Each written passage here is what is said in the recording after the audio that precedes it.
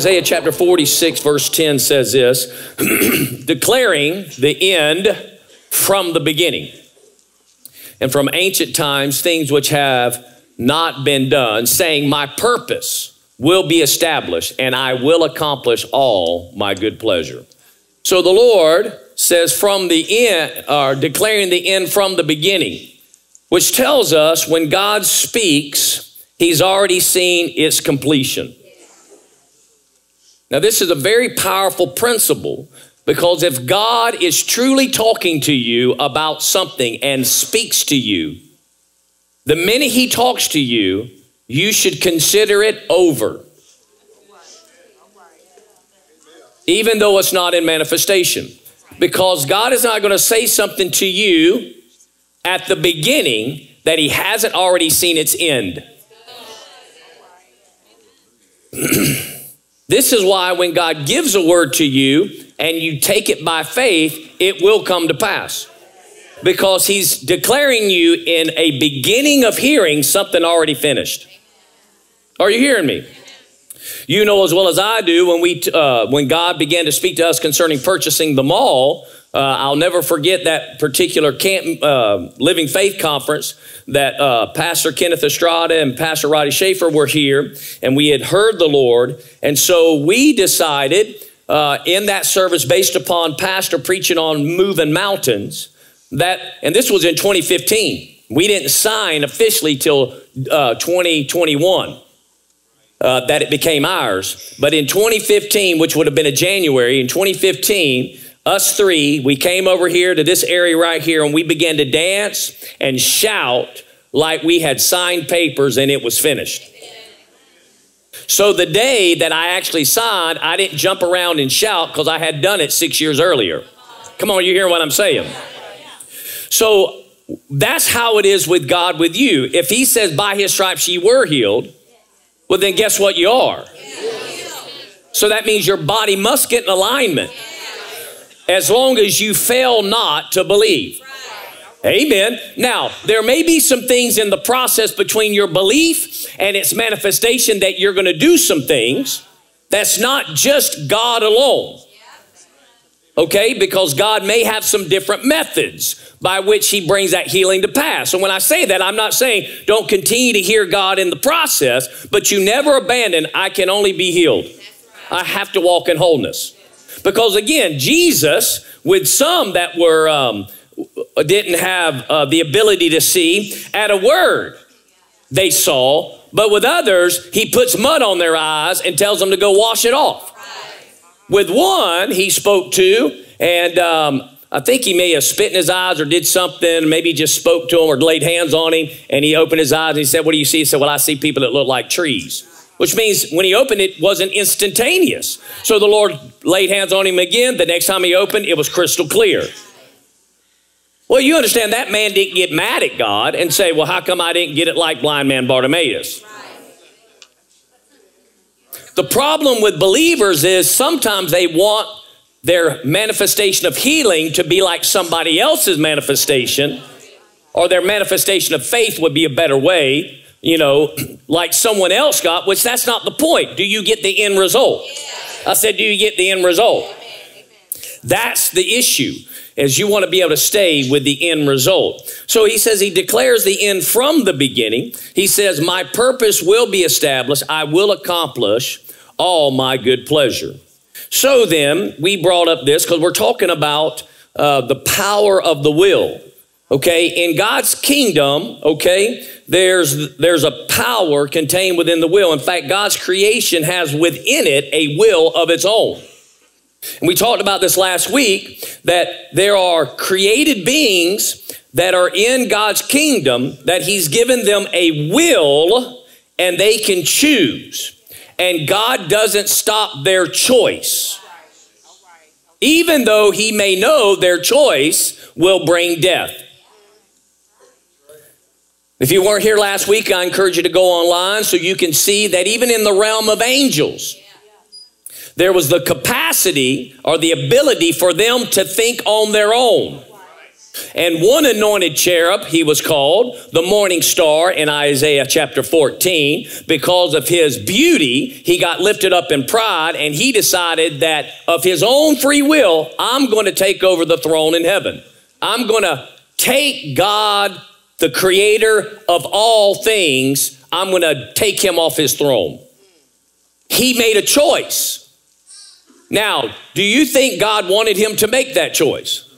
Absolutely not. But he allowed him, and he received the consequences of that choice, which means Jesus said, I saw Satan fall like lightning out of heaven. Right? I saw Satan fall like lightning from heaven. Not only did he fall, but a third of the angels with him, which means he was able to convince a third. I said a third. To exercise rebellion against the creator of all things. And they were convinced they could do it. Then God said, let us make man in our image according to our likeness. The minute he did that, he gave you a will as well. So when he places man in the garden, he said, let us make man in our image, Genesis 1:26. According to our likeness, let them have dominion. God has dominion. He has rule. So he gave man rule and dominion on the earth. He describes what it was on the earth that he had dominion over. And then he set a parameter for man to determine, does man love me or not? Now, man should love him because he was created in the nature of God, and God is love. However, love is not known unless love is exercised. So he said, you can eat from any tree of the garden, but of the tree of the knowledge of good and evil you shall not eat, for the day you eat, you will surely. What do you think God's will for Adam was? To live. To never, ever eat the fruit of the knowledge of good and evil. Don't you believe that was his will? Do you think the Lord was like, I really want him to die? I'm going to put that tree there because I really don't like him anyway. No, we know it was his will for him to live and be like him. However, Adam had the free will. And you know what the Father didn't do? The Father did not go against his will.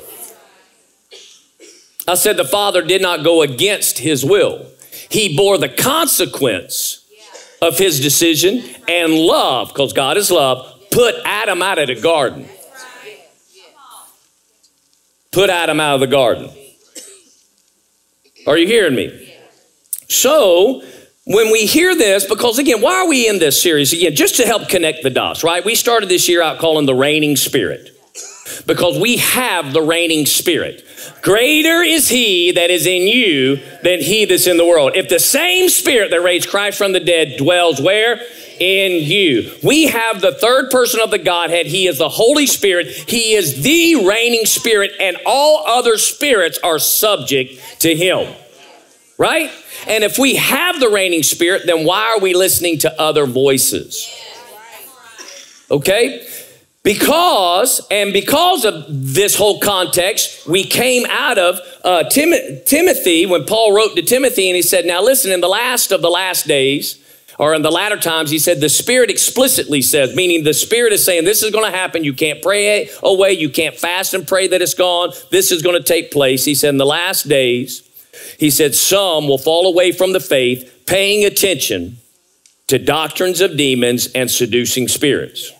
So then, it's going to behoove us to understand the realm of the Spirit this year, but also understand how we need to keep ourselves connected to the reigning Spirit, and then attack certain things that are being spoken in our circles. When I say our circles, I'm talking those who call themselves believers, that we need to deal with the cliche statements that have a form of godliness, but it actually lacks power.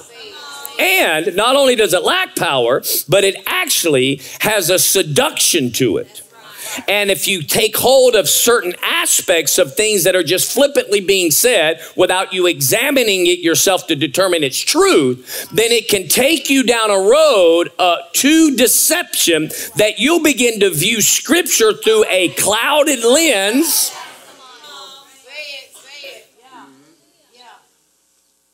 And be firmly persuaded that you love God and you are doing his intention, all the while the devil has made you powerless.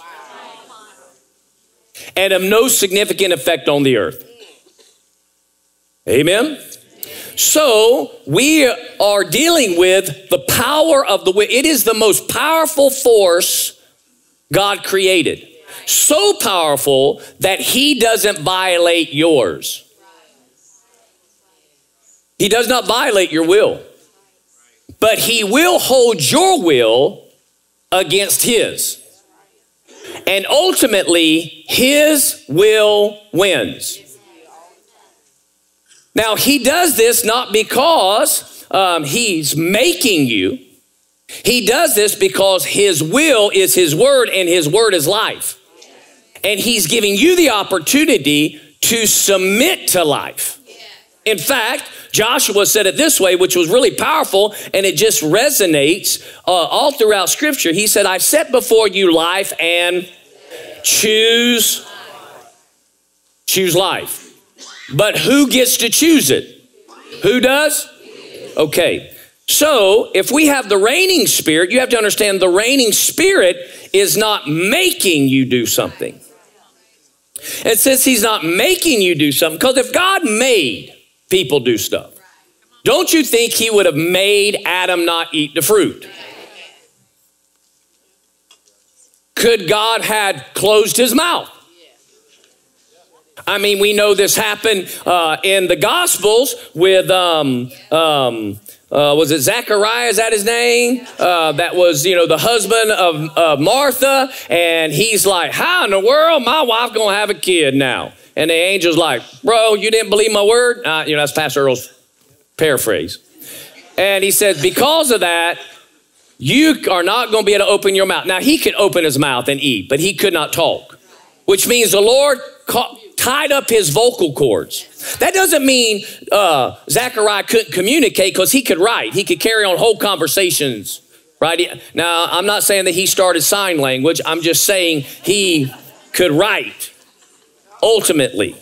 But when he acknowledged that his son, after he was born, his name would be John, then Lord loosed his vocal cords and he began to speak again. Well, don't you know that God can shut mouths? Well, we know he actually can shut physical mouths so they don't open up, when he did what he did for Daniel in the lion's den. Because those lions were hungry. I don't believe the lions were satisfied where they had no hunger pain. I believe the Lord made them more hungry all night long. In fact, I surmise that when Daniel laid down with the lion that could not eat him, but his stomach was grumbling, is much like you having one of these beds today that will massage you while you're sleeping. So he was being massaged by the rumbles of the lion's stomachs and went to sleep and slept great. Because the minute they pulled Daniel out and he threw the ones who came against Daniel in, they couldn't even hit the ground. And those lions said, about time we get to eat. We were held 24 hours. My point is, if God is in control, like people say, then why did he not shut Adam's mouth or wither his hand? Oh, okay, come on now. Because we know it's God's will that he doesn't eat it. And we know he's all powerful. But he doesn't stop. He doesn't stop him. You know God sees it when he eats.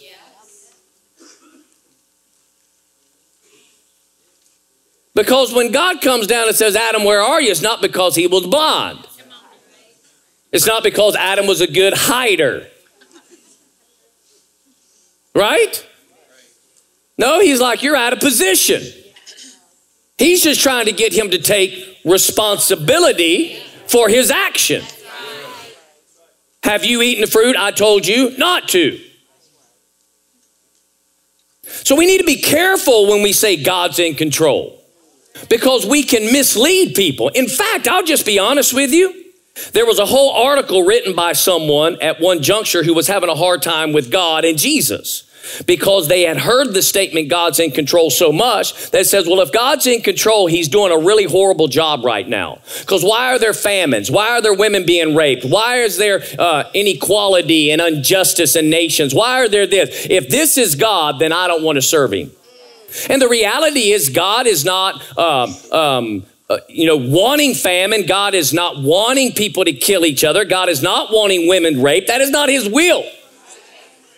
So he's not the author of those actions. Yet we, in our illiteracy of Scripture and the knowledge of rightly dividing the truth, will begin to give God a power he himself doesn't even possess. To try to justify him as if he's greater because his ways are higher than our ways and his thoughts are higher than our thoughts. And if God wants a woman to be raped to teach her something, then that's on God and they ought to just accept it. He is not unjust like that. He's not. Because really the word control means to have power over. Well, does he have power over? Ultimately, his word has power over. Does he exercise restraining or directing influence over? I would say he definitely gives influence. How did he control Adam? The most he could control Adam was this. Adam, see all the trees? You can eat from any of them. Now see this tree right here? Don't eat. For the day you eat, you're going to die. And that's all the control he had over Adam. He was trying to influence him. Because what did he say? This fruit, what did he tell him? Don't eat it. He told him what to do. Don't eat it. He told him what to do. Don't eat it. He told him what to do. Don't eat it. Because the day you do, you'll die. So did God make Adam eat the fruit? No. Adam chose. Although he had the answer to not. So we've got to be careful when we start saying, well, God's in control. He doesn't control. In fact, let me just go ahead and drive on a little bit so I can prove this to you some things again. God cannot force anyone against their will, but only influences it by giving them the right answer. But ultimately, you decide. Okay? Go ahead and look at your neighbor and say, I decide. Don't be blaming God for all your mistakes. Don't think God willed it.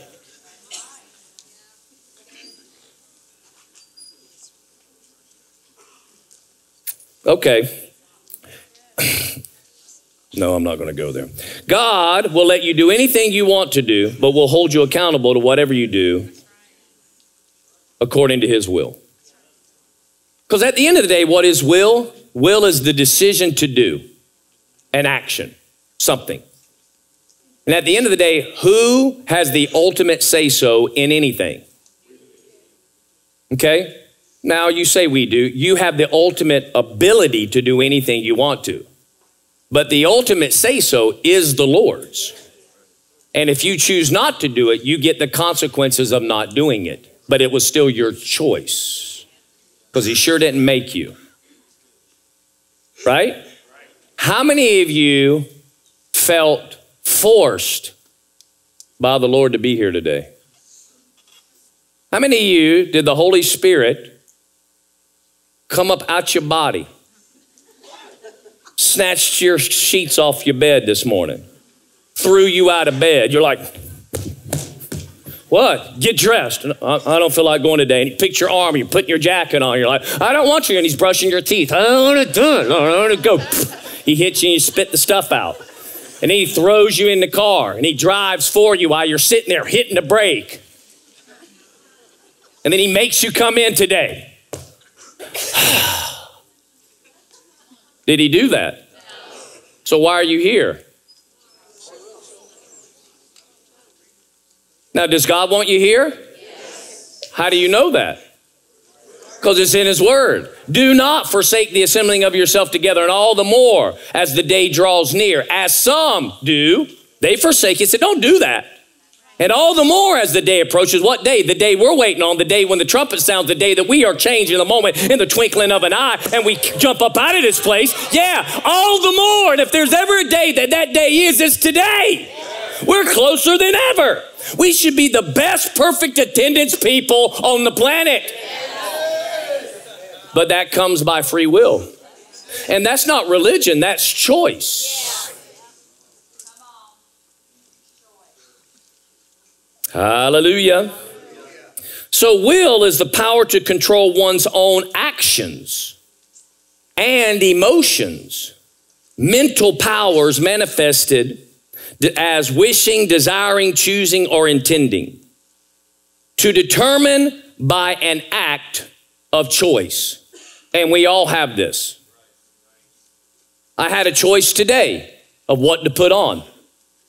The Lord did not talk to me and say, put this on. Now, if the Lord told me what to wear, I would put that outfit on. I would do that. But if he didn't, he did tell me this, though, to put on an outfit in a general sense. Why? Because he said that I needed to be modest. So coming in here naked would be pretty embarrassing. Right? I mean, that wouldn't be God's will for me to say, I'm free.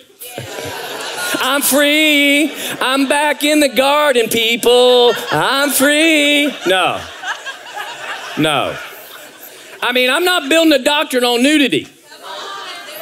Right? Come on now. Now we all free. We back like the original Adam. We in the garden. We just have a nudist church. I can see it now. I can see them now getting off that bad. I'm not attending, people. I am not attending. I have never heard of any nudist colony that the people look good anyway, just to let you know. Funny story. Funny story. So I have a pastor friend of mine who used to be a district director for Rhema out in the Tampa area. And he had a person in his church said, hey, my mom or my father, one of those, I think it was my mom or father. I think it was father. He's sick and he needs, would you go by his house and pray for him? He's like, sure, because, pastors pray for people. A person, a friend of someone. Okay, so he's sure. He got the address, right? He was ignorant of the address and he followed the address. Got there, showed up at a gate because there was a gated community. There's plenty of gated communities, right? In Florida, for sure. And so anyway, he drives up. Well, all of a sudden, he says, what he needs to do. And then the guard who worked for the place said, a guy rides up on a bike naked. It was a nudist colony. He said, I know where he lives, just follow me. So he said, here I am, following a guy on a bike naked. He said, it's pastor. He's like, I kept my word. Right? He said, I just felt like I had blinders on the whole time. He said, I didn't look to the right or to the left, man. I just got to the house, prayed for the person, looking in their eyes, and then left the neighborhood as quickly as I could. Right? No, but you understand, people are goofy.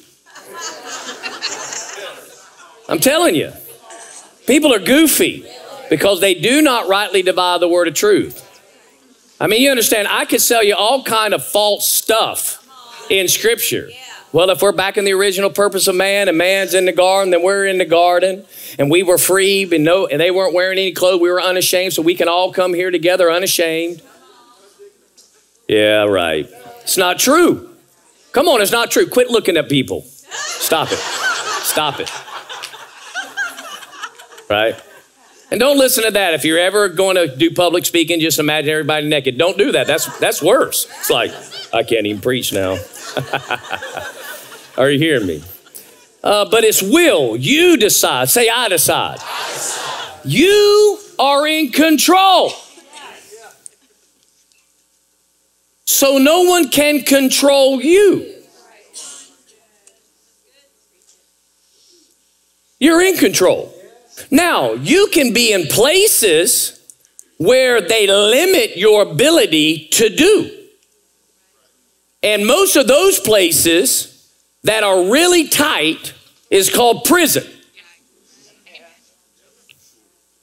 Now, in prison, they tell you what to wear, what to eat, and when.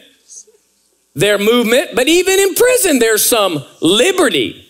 But again, a prisoner can still choose to either be in the general population, or they can even rebel against what layers of boundaries are set there and find themselves in solitary confinement.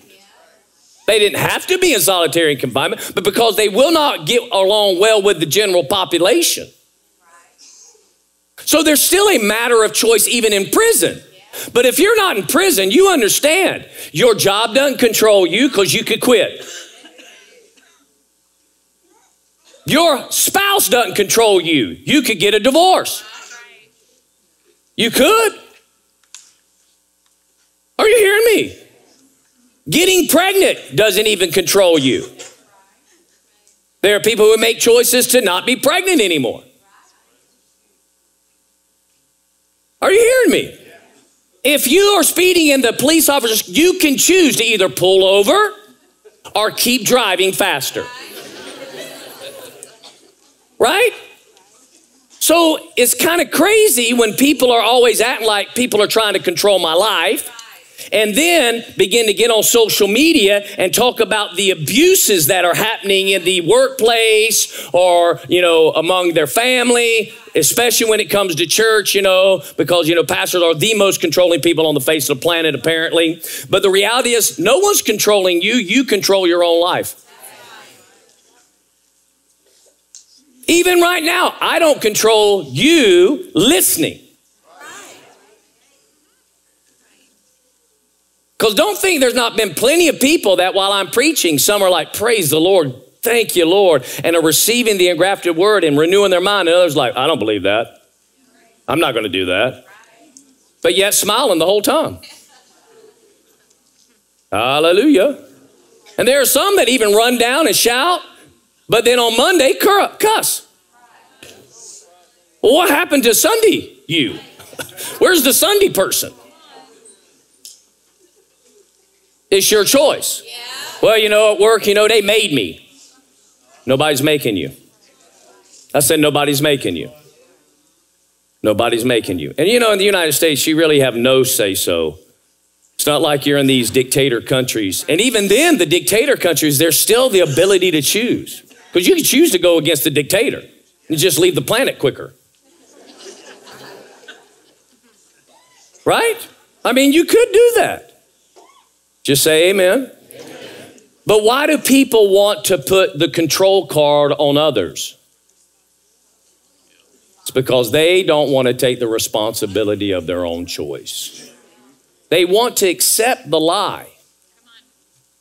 And you know what? It came from the believer saying God is in control. Because if God can do something to me that I don't want, if God forces, if God's making the choices in my life and I'm basically walking down those paths, period, well, then you understand it's easy to put that on anyone else. Well, the reality is God lets you take your own path. Now, how do we know this? Let's destroy a little false doctrine here. 1 John 1:5 says this. This is the message we have heard from him and announced to you, that God is what? Light, and in him there is what? There is what? There is what? No darkness at, no darkness at, no darkness at. So God is what?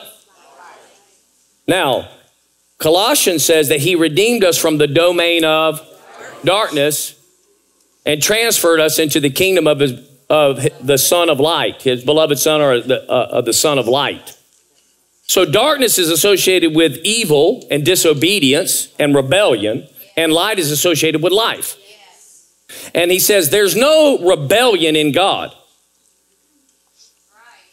There's no evil in God. In fact, Jesus said it this way in John 14:30. He said, I will not speak much more with you, for the ruler of the world is coming, and he has nothing in me. He has what? Nothing. So you understand, one particular thing we see all the time is the yin and the yang. The yin and the yang, it stands that in everything evil, there's a little bit of good, and everything good, there's a little bit of evil. And so we actually think God's all good, but yet he can dabble in darkness if he chooses, because he's in control and his ways are higher than your ways. And we've accepted that as truth. But that's conflicting, because how can a holy God and a just God play with the devil? In fact, how can he employ him? If the devil's on his payroll,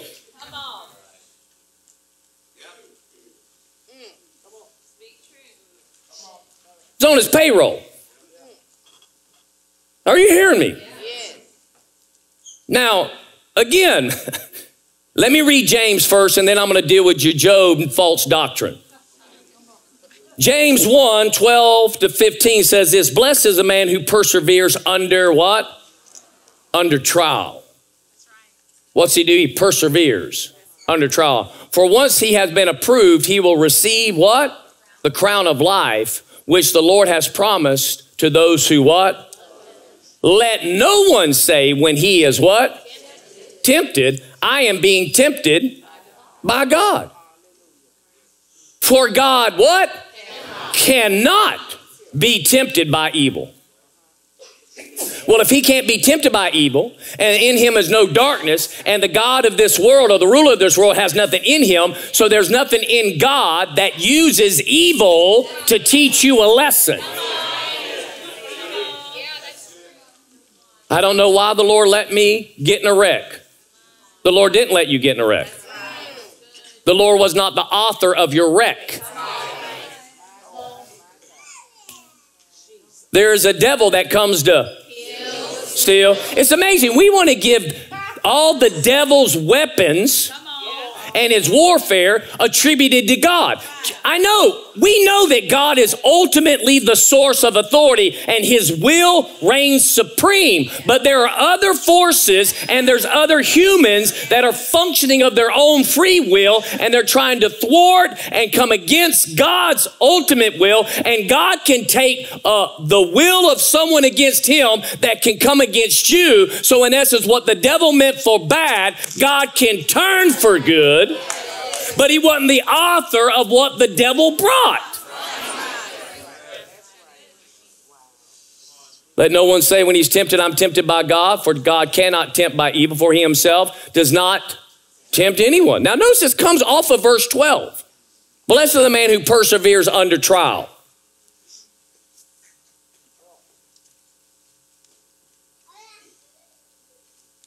I mean, this is how powerful God's word is. The minute he makes you known the answer, he doesn't care if something comes against you. Because he's already giving you the power to overcome. God never told Adam, hey, son, we tight. And you know I love you, right? Look at all this fruit I've given you. It's pretty awesome, right? And you know you can't eat this tree. This tree right here, son, you don't eat it, right? I've told you that. Don't eat this tree. You'll die. I've said this to you. Every time I come to the garden, I tell you that. I just remind you. But listen, where your daddy lives, I had a problem. Now, I take care of problems. But I cast one of these created beings I had out. And I'll be honest with you, I think he's coming to see you. I just want you to know. That way when he shows up, you'll be ready. He never told him that. Never. Never. You think, why in the world would the father not warn his son? Well, how in the world can Adam die? No matter who shows up. There's only one way to die for Adam. It's to eat the fruit. Being tempted won't kill him. Being tempted won't kill him. Because Jesus was tempted on all accounts like us. But he didn't sin. Now, he became sin. He didn't willfully divulge in rebellion. He took on what he resisted his whole existence. Because he did the will of his Father. So he didn't never warn him that he was coming. He just said, don't eat this tree. So you understand why the devil comes in and is like, I got to figure out what God said.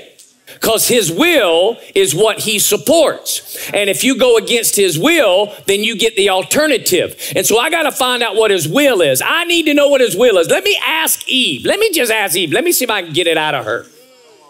And she lets him know, no, we can eat from any tree of the garden, bro. Just this tree right here, we can't eat, because the day we eat, we gonna die. And he's like, that's it. Okay. I'm gonna tempt them with what? Evil. I am gonna tempt them. Not the God. And God didn't send him. The same power that God had, Adam possessed in the earth. He could have cast the devil out of his realm. But instead, he chose to rebel against his own father. It was his choice. That's why Romans 5 says it's through one man's transgression, not because of the temptation, but because of the choice. So when we get over into then, and let's go on, he said, but the one who is tempted is carried away and enticed by his own lust. So there was something that fabricated in, because you understand, when God created the anointed cherub that we call Satan today, he didn't put any evil in him. He conceived that himself. He started to lust. And then when lust has conceived, it gives birth to sin. And when sin is accomplished, it brings forth what? Death. So in Adam, he began to lust for a power that was never his. And he made the choice to act on it because he thought he could get it. But in turn, he just gave his authority over to the devil. The devil usurped, in essence, through deception, was able to receive freely from Adam. Not stealing, but receive freely through manipulation and deception the power of dominion over the earth. That's why he was called, is called the God of this world, or the systems that are on it. That's why Jesus called him the ruler of this world. It's not the earth, it's the systems. In essence, he is functioning in the systems. He's established those systems because he's Lord, he's king over them. But I've come to destroy the works of the devil. Can I get an amen? He wants to bring God's kingdom back. So if you jump back over into Job, and you can study this for yourself, when you're reading the account and you read these other accounts, you have to know then God himself is not wanting to destroy Job. It's not God's will that he loses his kids, loses his livestock. The enemy comes to the Lord in the heaven realm because he is the God of the world. And the Lord says, have you considered my servant Job? He's a righteous guy. The devil did. Satan did. And he begins to say, yeah, he's blessed all right. You sure are blessing him, but if you take the things you've given him. Now, what gave the devil rights anyway? Well, what was Job doing? He was very concerned that his kids may sin against God. So he was doing sacrifices for them. Oh, thank you, Jesus. He was doing sacrifices for them in hopes that in the event that their kids did something and they died, that they could make it into God or be with God. In essence, he was trying to be the sacrifice for his own kids, but his kids had opened the door themselves. And so it gave him the right, and it said he feared this. He was afraid. Very concerned that his kids weren't living according to the will of God, the known will of God at the time. It gave an open door for the devil to come and kill his kids, kill what they were responsible for, which was his livestock. They oversaw a lot of his stuff. They were responsible. He was able to destroy all that stuff in hopes that he would begin to think God as a bad person. Yeah. Now, he never called God evil. And it was obvious he did not have any context of Satan like we do. We've been given letters and context of Satan, which is why he said, the Lord gives, the Lord takes away. Why? Because he is not aware of the entity or the person called the devil. But we are not ignorant of him. Again, you understand somebody can do something for you and you're unaware of it. I mean, I've gone to restaurants, somebody paid for my meal, I have no idea who did it. Now, I could just say, well, the Lord blessed me, the Lord paid for it. Well, the Lord ultimately did in one sense, but he did it through a human being. Right?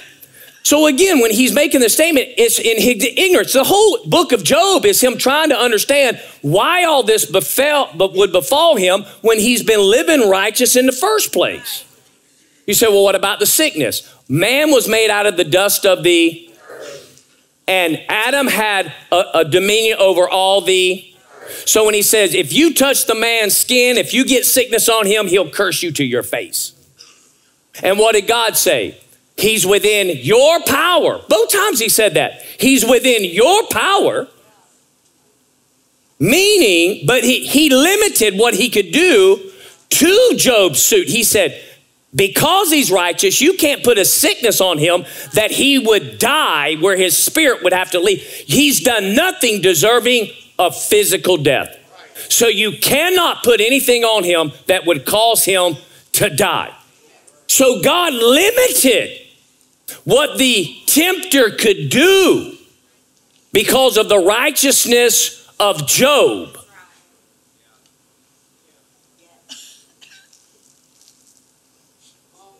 And we say God's in control. Now again, when the scripture in Job says, you've tempted me to move upon my servant Job, all he's saying is you're trying to have me come against him, but I'm not. He's within your power. But I'll still protect him. Because you've given the condition, Satan, that based upon what's in your power, if you come to kill, steal, and destroy it, he will curse me.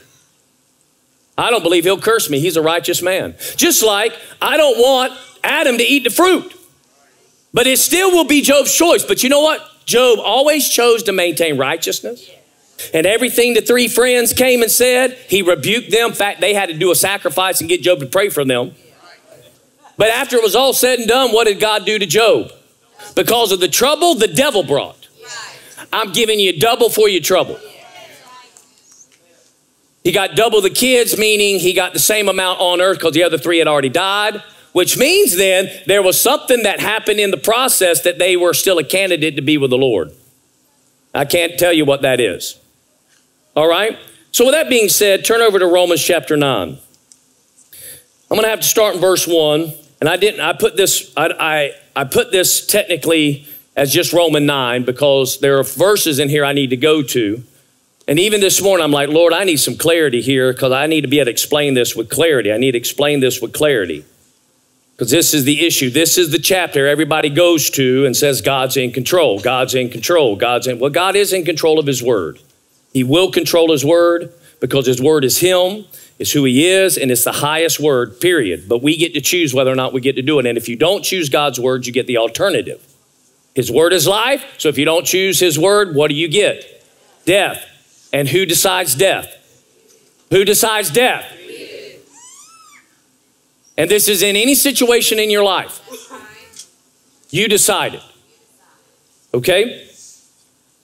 But let's start in verse 1 because verse 1 sets context. I said verse 1 sets context. Paul says this. Look what Paul says. He says, I am telling the truth in Christ. I am not lying. My conscience testifies with me in the Holy Spirit. Verse 2, that I have great sorrow and unceasing grief in my heart. Next verse, for I could wish that I myself were accursed, separated from Christ for the sake of my brethren, my kinsmen according to the flesh, who are Israelites, to whom belong the adoption as sons and the glory and the covenants and the giving of the law and the temple service and the promises, whose are the fathers and from whom is in Christ according to the flesh, who is over all, God bless forever. Amen. Verse 6, but it is not as though the word of God has failed. And I'll stop right there. Now, what's important about this passage, so leave it up so I can kind of go to it. What sets context of chapter 9 is Paul's opening statement. He is saying, if I could take the responsibility of the choice of every one of my kinsmen, that I could bear that responsibility and some of their choices, so that it's me who will be eternally separated from Christ forever. And by doing that, although it was their choice, I'm taking that choice. And if that could happen, I would gladly do it so all of them could be with Christ. If I could be their will, if I could just somehow be the one who took on all of their choices and God accounted their choices to me so that the choices they make aren't accounted to them, then I do it because I have this grief. I want them to be in Christ. But what does he conclude? You can't. If there was a way possible that the will of man could be overturned and they could be with Christ independent of their choices, I'd be the first one to take it on. Now you say, why would he do that?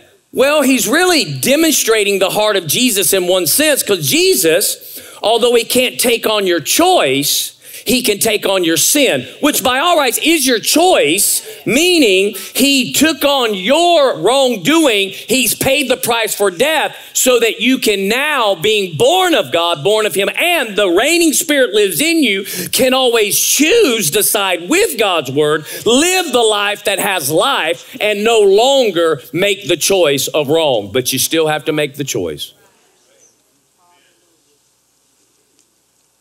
So what Jesus could do for us, he did, which means I will pay the payment for the sum of all your choices. However, you still have to choose me. Because here's the thing, has Jesus died for the sin of all humanity? Has he done it once and for all? Does he ever have to go back to the cross? No, he's done it. So before we were ever thought of in a womb, in the natural, God already paid for the sum total of all of our sins that we would ever commit while we were on the planet. Yet, we cannot be born again, although the blood has been applied to our sin. It is forever settled in heaven. How is it that we get the blood applied to our account so that we can become a new creature in Christ? We choose of our own free will to accept Jesus Christ as our Lord and the substitute of our payment, the one who paid the price of all of our wrongdoing. And when we make that choice, we become born again. At that point, we begin to do everything in life still based upon choice. It's just now we're attached to life. And our spirit man is no longer dead, separated from God, some choices of a spirit separated from God is only death, because we are eternally rebellious. Now we've been empowered with the choice of life. And we can choose life. I said we can choose life. We can choose life.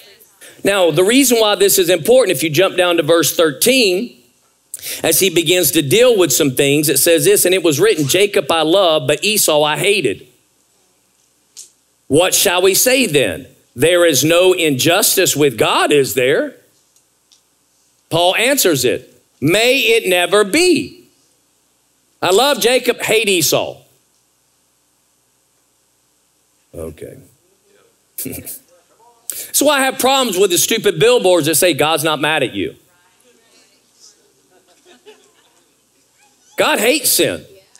God hates rebellion. God's giving you a way out. But if you keep doing it, wrath is being stored up for those in disobedience. So to give the world this idea that God's happy with them.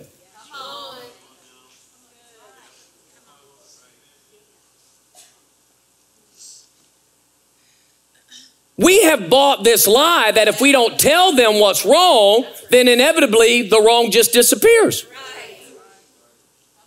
Again, Robert can go to the doctor and he can say, I found this. Well, that doesn't move the covenant child. Thank you for letting me know. Now that I know, I can speak to it and do something. Because if I was ignorant of it, it could have taken over my whole body, took me out, and all the while I'm like, I didn't know. Again, if the doctor said, well, Robert, I feel like he's a little bit older and, he's probably lived a good enough life. I don't want him to have a hard time the rest of his life. I'm just not going to tell him. Robert, you got some high blood pressure. That's, we'll deal with that. And deal with different symptoms and don't even tell him what's going on. Man, you're looking good today, all the while knowing he's got cancer. And we're telling the world, God's not mad at you. God's mad at sin. God hates sin. God hates the sinner. It's like we've tried to separate the spirit of a person from themselves.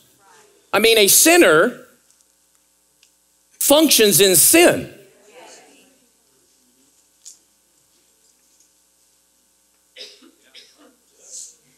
I mean, a person dead, separated from God, is a sinner.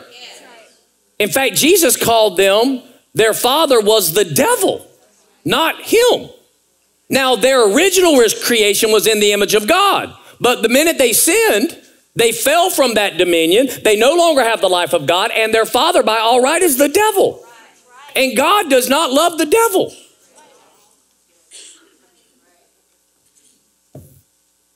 And that's not being mean. That's saying, we have an answer. We have an answer. Well, you think you're better than me. I don't think I'm better than you. I'm alive. And you're dying. Period. I just saw one minister do this. He took a goldfish bowl, put it on the sanctuary on a stage, and he took one of the fish out and put it on the table and walked away. And it started flapping and it fell off the table and they gasped. He picked it back up and stuck it back on the table. And he says, this fish is dying right now. And everybody's just shocked. And then he picks it up and throws it back and he says, you're more concerned about this fish dying than your neighbor who's dying.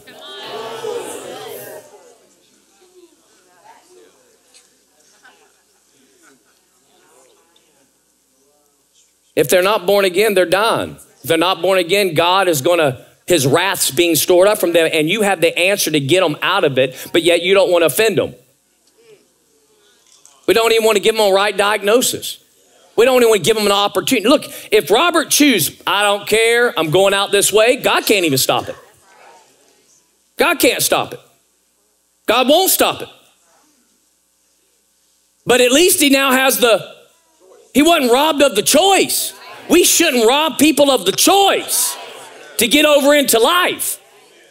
But he goes on and says this, okay, Jacob I've loved, Esau I hated. Watch how we say then, is there no injustice with God, is there? May it never be. For he says to Moses, I will have mercy on who I have mercy, and I have compassion on who I have compassion. So it does not depend on the man who wills or the man who runs, but on God who has mercy. That is really kind of unclear, man, when you first read it. But again, we're talking in context of Paul saying, now, if I could take on all their choices so that when they make their choices, it doesn't matter and they get to be with God because I'm the choice, I take the choices. But he's like, I can't do it. They have to make their own choice. In essence, what he's saying is that God knows some things. And this is the problem. That's why I titled the message, Known, Not Made. Just because God has knowledge doesn't mean he's going to make you. Because God actually already knows the sum total of all your choices. But they're still your choices. And God's word is going to come to pass because God's eternal. He's very patient. Which means God can say, I'll wait till a spirit raises up that will obey me so that that objective can be accomplished in the earth. And if there's a generation of nobody obeying, he'll wait till one comes around where someone will, of their own free will, say, I'll choose to obey God, and it'll keep moving his plan forward. Oh, y'all. God is on an eternal timeline. So at the end of the day, what God says is going to come to pass. He is patient for a spirit that he has placed in the womb, in the earth, to be able to fully be persuaded that his word is his word. And he'll use that person to continue to propel his word forward. Although it's not God making them do it, it is God knowing that it is their choice to do it, and he's influenced them to make the choice, and of their free will, they do it. So just because God can prophesy about a John the Baptist before he ever shows up, there's a voice crying in the wilderness, Isaiah said. He knew that when the opportunity that I influence this child that's going to come into the womb of Martha, when that spirit hits him, he will of his own free will do my will. But it's still him. So he goes on and says, so then it doesn't depend on the will of man, which means this, God is saying, it's at my word things are coming to pass. And it's not by a man's will by himself, it's a man submitting his will to God's will. For the scripture says to Pharaoh, for this, look at this, very purpose I raised you up to demonstrate my power in you, and that my name might be proclaimed through the whole earth. So then he has mercy on whom he desires, and he hardens whom he desires. That's misleading when you just read it by itself, if you don't know what he's saying. You will say to them, why does he still find fault? Who can resist his will? Well, you understand that? That's a very good question. Because if God's in control, well, then how could he find fault if he makes you do wrong? If he makes someone else do wrong by you. So he's trying to set context here. In essence, in fact, when it comes to Pharaoh, you'll read it. If you go over to Exodus, it says, then a Pharaoh rose up that did not know Joseph. Now, that's a very powerful statement that we gloss over all the time. What it's saying there is that all the exploits of Joseph and how it was heralded from that Pharaoh that brought Joseph on, that saved Egypt, and acknowledged that his God was God. Although they didn't quit serving gods, but they understood the God of Joseph, there was still something in the land about the God of Joseph. Finally, a Pharaoh came up that had no testimony of that and had no concern. And in fact, he was so dedicated to his gods and so resistant, and then began to pressure the Israelites, made them a slave. Had his own self-interest. Why did he make them slaves anyway? They were productive without it. They were bringing a blessing to the nation without it. No, he didn't want them to side with another kingdom and come up and overthrow his kingdom. So through selfish ambition and self-preservation, he made them slaves. He controlled them the best he could. Now again, he may control their movement, but he doesn't control their mind. They have to give that. I got to go on. So my point is that when Moses shows up, he says, I'll harden his heart. Well, how did God do that? If you just understand scripture, how's he going to harden Pharaoh's heart? There's one way hearts are hardened. It's very consistent in scripture. It is when the word is spoken to you and you resist it, you harden your heart.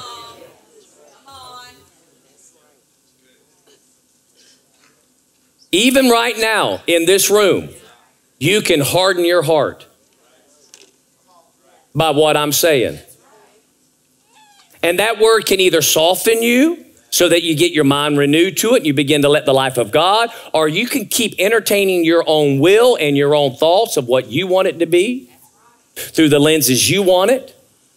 And when I say something that can set you free from your own thought pattern, but you love it more than God's, as the prophetic word came forth, you like that throne more. Then, all of a sudden, you harden your heart. How did he harden? He said, go to Pharaoh and tell him, the Lord said, let my people go. He said, let my people go. And what would Pharaoh say? I don't even know your God. He didn't say, well, I got quite a few gods myself. Who's yours? Since you're telling me he said something. Right? I mean, the guy's got a lot of gods anyway, pretty confused. So, what's another one? But then he is so adamant against it. When Moses leaves, he says, you make it worse on those guys so that what this guy has just told me, to them, they'll think it's a lie. And that's what deception will do. Deception tries to make what truth is a lie in the hearer's voice. And Moses had already went to the nation of Israel and say, the Lord has sent me. He wants to deliver you. We're going to come up out of Egypt. And they're like, woo, you the man, Moses. We love you, Moses. Go tell Pharaoh. Go kick him, man. Let's do this thing. Right? Moses came back and he said, what did he say? Well, he said he wasn't going to let y'all go. And then they end up having to do a worse labor. And now they're mad at Moses. Like, you need to take yourself back to your sheep, bro. Just you need to leave town. But Moses is like, nah, I'll just do the will of God anyway. So he keeps showing up. Every time he shows up to Pharaoh, he says, the Lord said. Every time he comes to Pharaoh, he says, the Lord said. Every time he comes to Pharaoh, he says, the Lord said. How do we know there's a hardening of heart? What did the Lord say about the Israelites when they're wandering in the wilderness? He said, why are they stiff-necked and hard of heart? Every time I tell them what I'm going to do, they don't do it. So you understand, some of the places where it's the most difficult is church.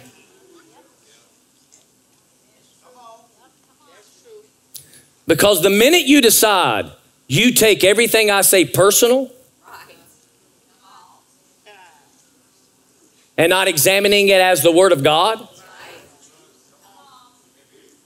Oh man, last week at Rhema, man, I was sliced bread. I mean, they just don't know.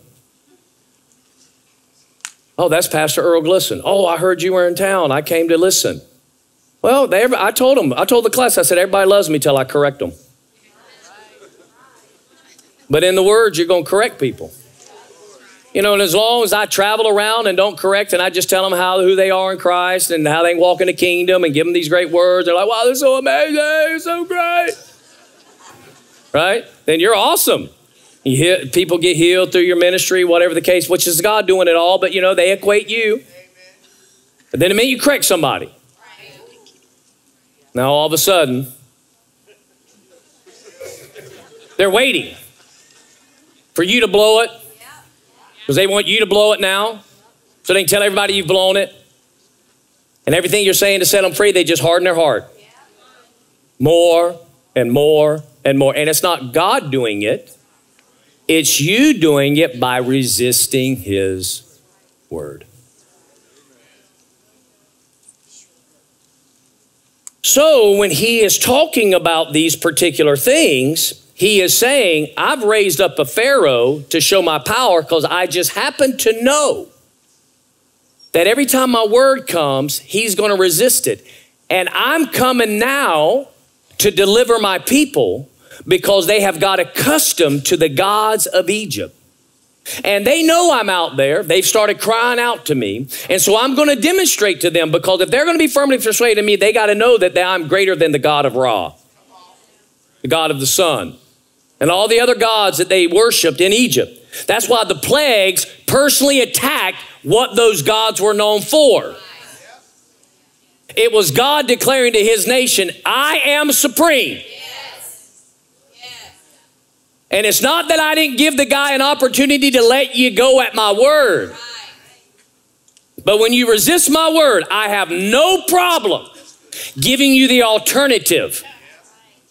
So Pharaoh brought destruction to his nation through the sum total of his choices. That's why people later on said, man, let them go, bro. Let them go. Y'all all right? Yeah. With that being said, look at Hebrews chapter 4. We'll wind down a little bit so we can carry it into next week. He again fixes a certain day, Hebrews 4:7. He again fixes a certain day today, saying through David, after so long a time, just as it has been said before, today if you hear his voice and do not harden your hearts, for if Joshua had given them rest, he would not have spoken of another day after that. So there remains a Sabbath rest for the people of God. For the one who has entered his rest has himself also rested from his work, as God did from his. Therefore, let us be diligent to enter that rest, so that no one will fall through following the same examples of what? Disobedience. So we could sum this up pretty quick. in one statement, and that is, you want a perpetual Sabbath? Always be doing the will of God. You'll constantly in a rest.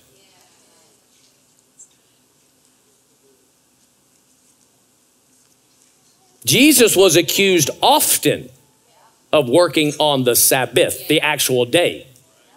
But he's like, look, the Sabbath was not set up for God, it was set up for man. In essence, put you in remembrance who you're supposed to be listening to. And he says, my Father's always working. That's kind of crazy. I thought he's resting. Well, he's working in the context that he's performing his word. And Jesus has said, I'm doing the same thing. I'm here to do the Father's will. And he was doing stuff on the Sabbath day. Did he heal people? They were miffed that on the Sabbath he had the audacity to heal somebody. And there are churches right now, people who are letting, well, you know, we're going to take a Sabbath. Sabbath Sunday. I mean, you want to get perpetual rest, just obey. Now, that doesn't mean you won't have a rest day, because if you're following God, he'll say, you need to take a day off. Your body needs the rest, or whatever the case may be. But I'm not going to get into all that. Let's go on to verse 12. For the word of God is living and active, sharper than any two-edged sword, and piercing as far as the division of soul and spirit, above joints and marrow, and able to judge the thoughts and intentions of the heart. So what does this? The word. What does this? The word. What does the word do? It pierces. It pierces soul from the spirit and from both joints and marrow. That is spirit, soul, and body. What does it? The word. Now turn to 1 Thessalonians chapter 5. 1 Thessalonians chapter 5 verse 23 says it this way. Now may the God of peace himself sanctify you entirely, and may your spirit and soul and body be preserved complete without blame at the coming of our Lord Jesus Christ. The power for you on all three levels of your being to be all that it can be rests in your choice. And here's the thing, is that we can be very proficient at controlling an area of our life, but yet not controlling the other areas. There have been people that I have met that when you look at their physical suit, they are disciplined. They control what goes in their mouth. They control how often it goes in their mouth. They control the regiment of their exercise. Are you hearing me? And their body produces the fruit of it. But in their soul realm, emotionally, they are whacked out of control. Their bodies are as fit as they can be, but they're sleeping with everything.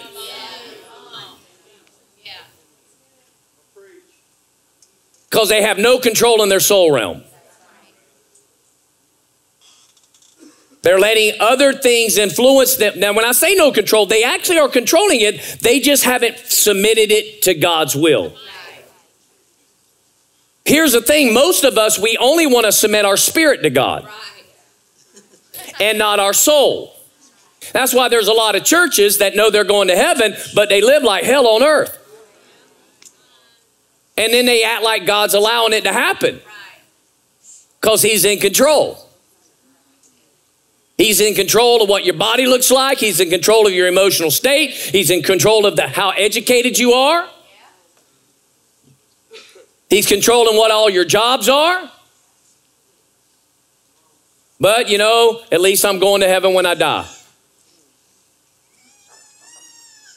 Yet, it's our responsibility. It says that God may of peace sanctify you entirely, and may your spirit be preserved complete. Well, if God was in control, don't you think he would put all those perfect? None of us should have diabetes. None of us should have any health issues. We should have no problems in our emotional state or mental state at all. Yet there are.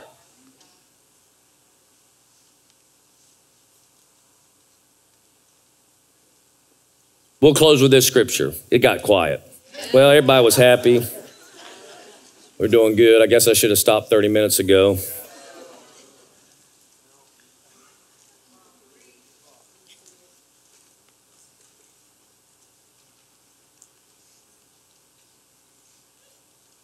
Galatians 5, starting verse 16.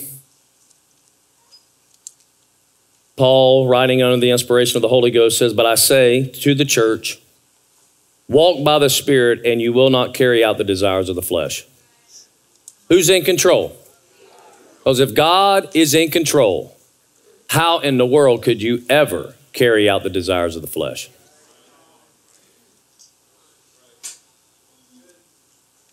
And he's talking to born again people. I mean, really, he's rebuking this whole church. This is one rebuke letter.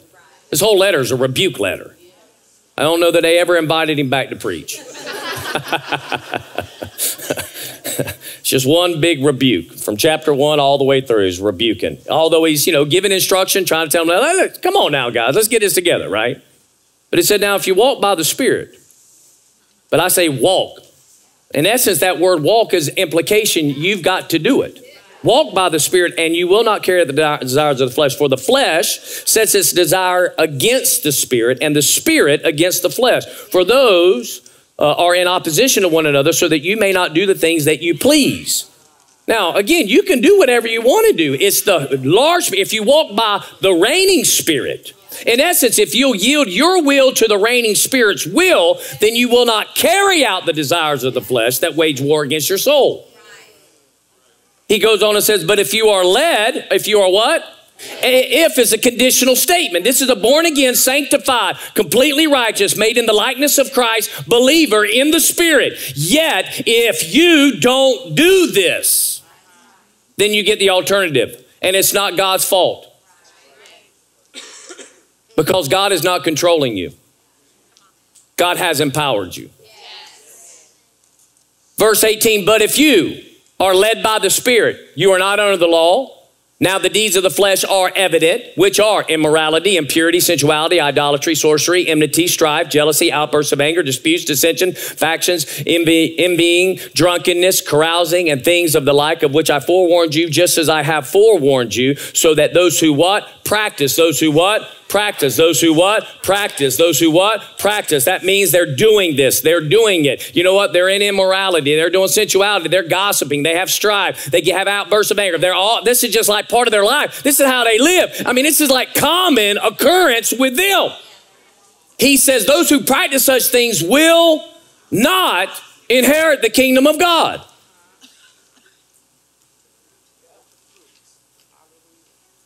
I mean, we were given massive passes.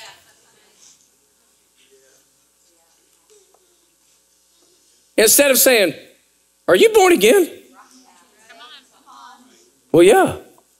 What are you doing? Well, don't judge me. Bro, that stuff don't get in the kingdom. Because our God's not a God of injustice. You don't get born again and keep living like your old way. That's not God. His ways are not higher than our ways, where he gives you the ability to habitually sin, yet still make it into the kingdom. His blood does not give you the right to be like the devil and still make it to heaven. No, but if you're led by the Spirit, you won't do any of those. Which means the Spirit's going to say, don't go to sleep with them. Don't say that. Y'all ready for this?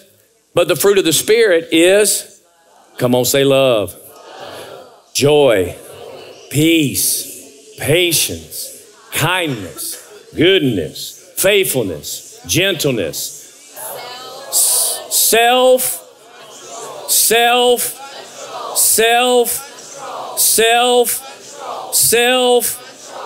It's a fruit of the Spirit. You know what the Spirit says? He says, I can't control you, but you can control yourself. He says, you know what one of my fruits is I control myself. That's why I'm holy. That's why I'm righteous. That's why I'm light.